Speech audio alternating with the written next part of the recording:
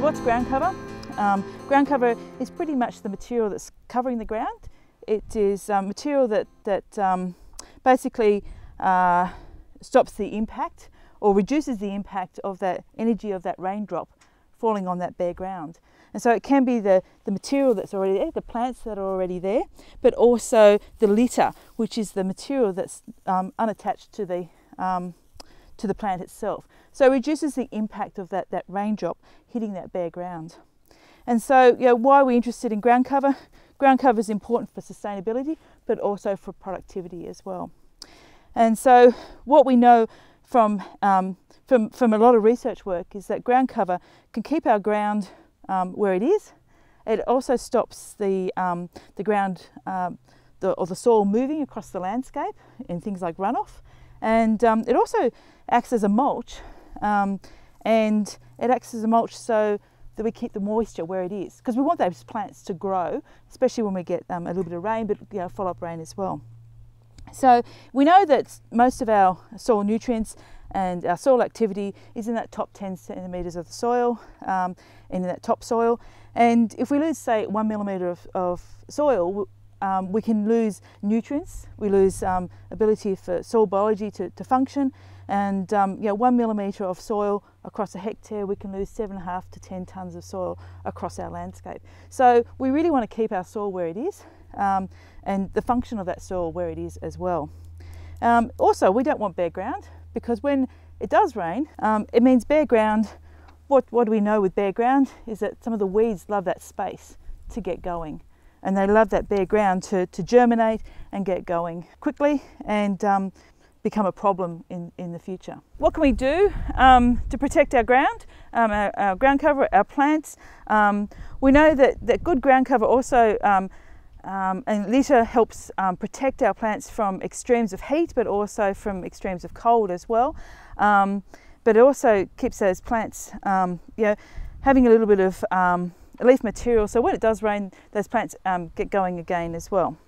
Some of the things we can do is move our animals off those paddocks, especially those lighter soils, and especially those soils that have a bit of slope to them as well. We can talk about moving animals, confining animals, thinking about sacrifice paddocks or feeding them in certain areas. But I suppose the first thing we need to think about is what percentage of ground cover do we start talking about moving animals off. So we often talk about 70% is a benchmark we hear about ground cover in the industry, and 70% ground cover is certainly very important, but there are some parts of the landscape that we actually would like even more than 70% ground cover, and those areas being high slope areas, steep areas, but also riparian areas as well. So there's areas in our landscape that we probably should be aiming for a little bit higher than 70% ground cover. What is happening in those areas that we're lucky enough to get a little bit of rain is that we've seen a bit of greening up of our pastures. And as we're travelling around, you can see the short green pick that's kind of coming back. And that short green pick, our soil temperature is actually quite warm at the moment, so we're seeing a little bit of growth that's occurring. And that warmth actually means that we do actually have a few plants such as our tropicals, grasses such as paspalum and red grass, for example, will actually put out a bit of green leaf. They may go up to seed head, but they will put out a bit of green leaf for us because that soil temperature is still there and a bit of soil moisture. We'll see some other grasses that may even germinate, such as liver seed grass and barnyard grass. Things like cooch, kikuyu will respond to a little bit of soil moisture and a bit of soil temperature as well. We'll also see some of our temperate grasses put out a little bit of green leaf, and as we're travelling around the last few days, we've seen things like fescues and cocksfoots put out a little bit of green leaf, which is good, but it's the follow-up rain that's really, really important. The other thing we'll see is because there's a bit of bare ground, a lot of weeds will germinate, and we'll see some of the nuisance weeds germinate and become a little bit of a problem from now on. We'll also see subclover, and we have seen subclover germinate in the last couple of days, which is good.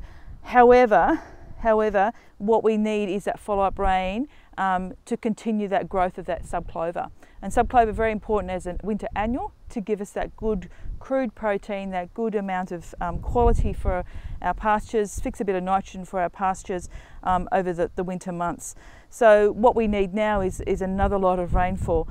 For those areas that missed out on the rainfall in February, we actually need a kickstart as well. But remember, the soil moisture in our soil profile is very, very dry, and we need a fair bit of moisture to top it up and to keep things growing as well. So one of the things that we'll see in the next month or so is some unusual things that might germinate that we don't know what it might be.